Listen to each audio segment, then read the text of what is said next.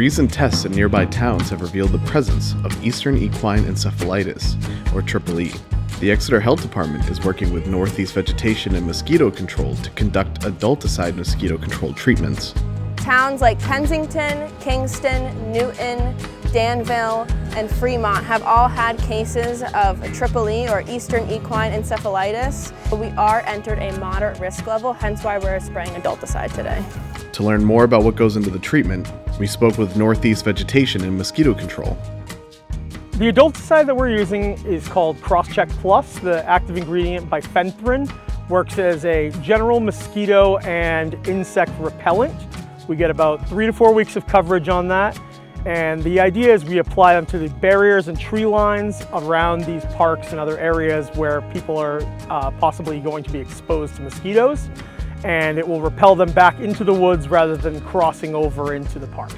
So we've had a number of EEE cases in the surrounding area as well as across the border in Massachusetts.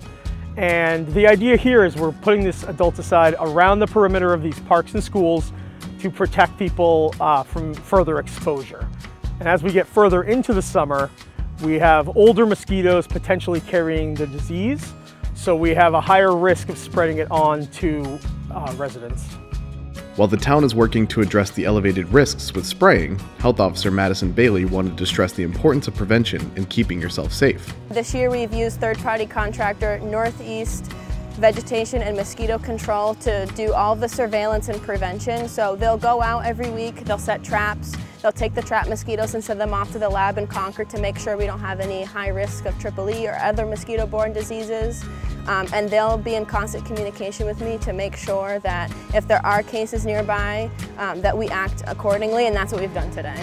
So most people will be asymptomatic, which means they won't have any symptoms of the illness. About 24 to 72 hours to present, and it'll look like fever, chills, and body aches. And if you or someone you know has these symptoms and has been exposed to mosquito bites or has been outdoors during this moderate risk level, I would urge you to please consult with your doctor to see if testing needs to be done to confirm your diagnosis.